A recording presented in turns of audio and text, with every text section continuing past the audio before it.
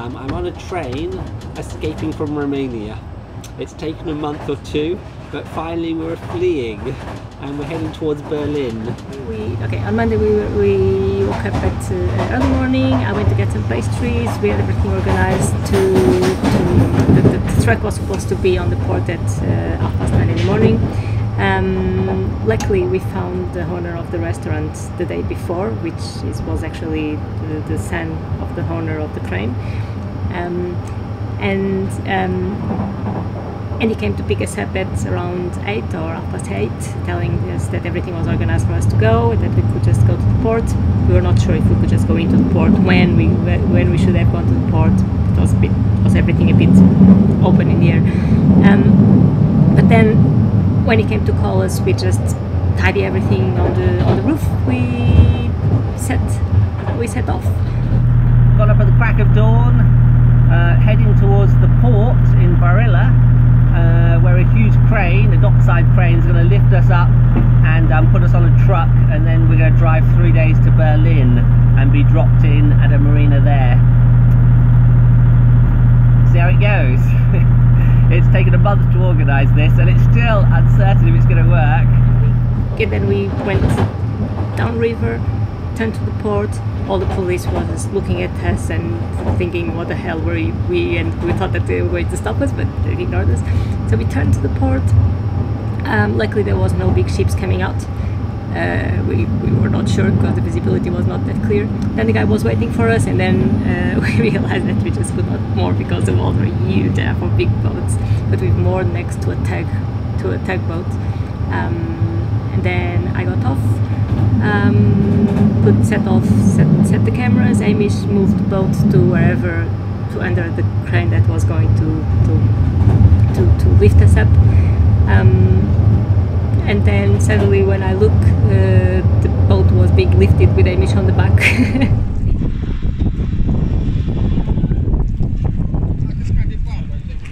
It's a flying boat.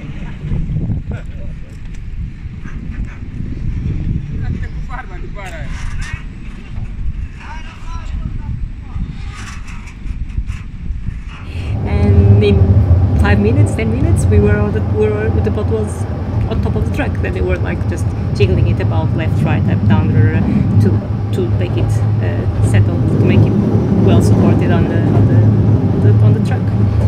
And now the boat is on the way to Berlin on the truck.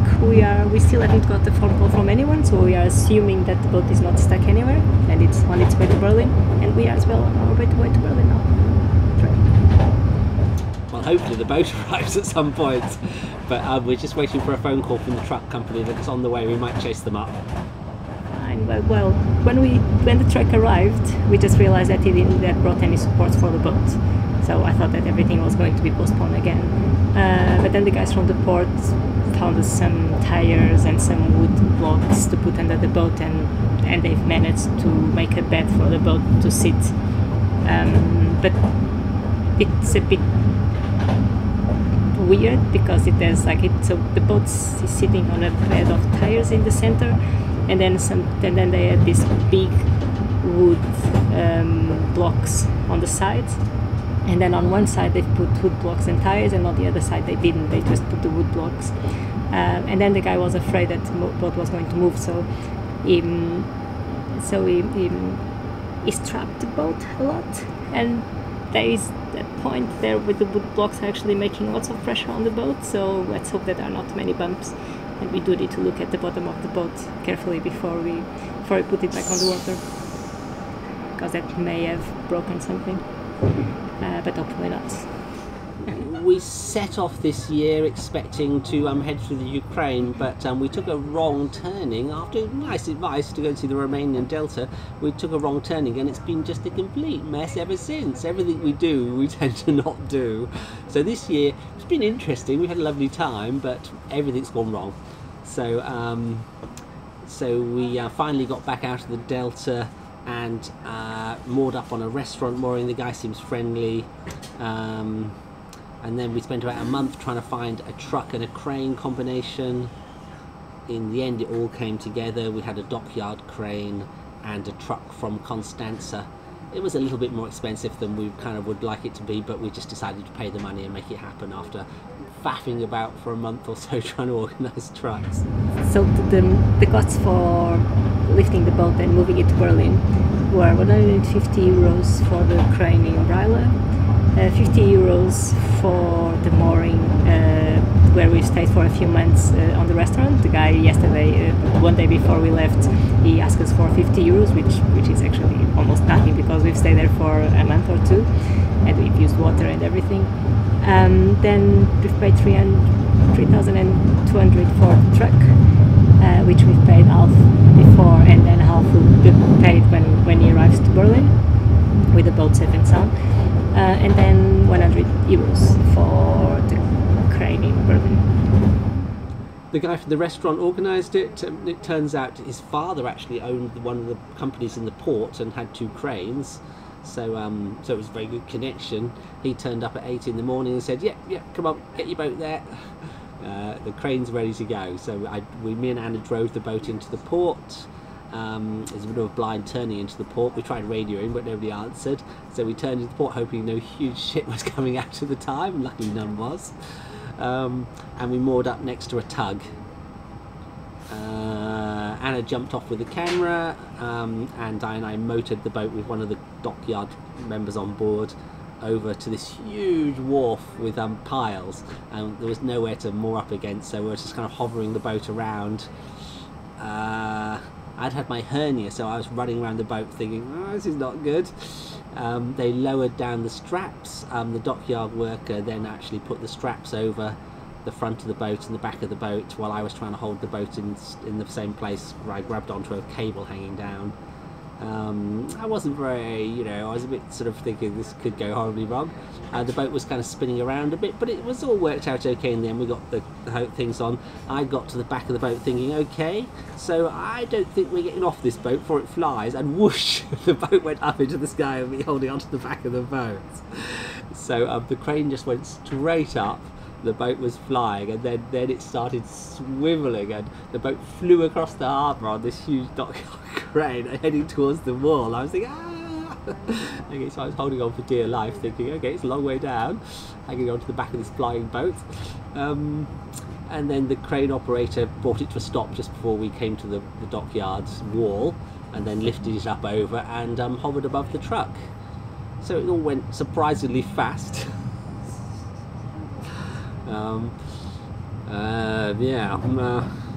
So then there was a bit of faffing around to decide how to put it on the truck. They tried laying it on its side, because it's a wide load basically. They tried laying the boat on its side, but then decided not to because it had too much overlap. And then after about half an hour of faffing of trying different positions, they actually put it pretty much upright. The boat was laid on tyres with wooden supports on the side. It looked pretty secure. Then the truck driver applied about 10 different straps to strap it in place, so it's pretty secure on the truck. Anna ran around the top of the boat undoing all the tyres, etc., sticking everything down, putting everything into the boat. I sat in the shades feeling a bit painful with the hernia, but I think I was okay. We had 10-12 dockyard workers all helping out in various ways. Maybe it took about an hour to sort it out. And then we filled in some paperwork with the truck and we left the boat. We got a taxi to the train station, and then got on a train to Bucharest. Arrived in Bucharest, stayed overnight in a... did we stay overnight in Bucharest? We did. We stayed overnight in Bucharest in a cheap hotel. Got up at the crack of dawn to get on a train to Berlin. And that train turned into a bit of a fiasco. It was quite a small train, and it filled up with dodgy dudes. The whole train was 5 in the morning or something, and it was full of these big, heavy, violent-looking men. And I was thinking, hey, this is a bit dodgy.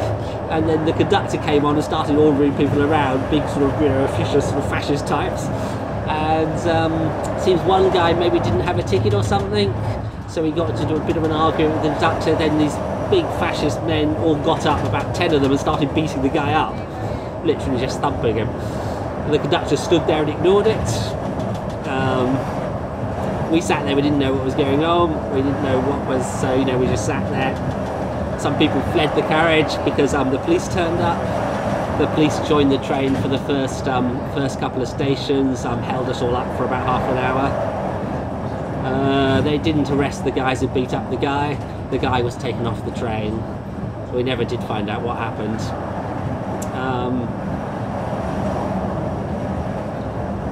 The train carried on. We then stopped for a long time at the border crossings where they checked passports. We were running about an hour late. We got to Hungary. It took about half an hour, 45 minutes to go through Hungarian customs, and then coming into Budapest, we missed our connection. Well, our train was late, so we're stuck in Budapest for the night. We've managed to update our tickets. We leave at 7 in the morning tomorrow towards Berlin, so we're stuck. In theory, the train company pays for the hotel, so we're going to book a hotel and then send them the bill and see what happens. So now we're just buying reservations, which we then have to, which are separate to the ticket, which we then have to send to the train company and get reimbursed. What's the chance of being reimbursed? I'm not sure. We'll see what happens.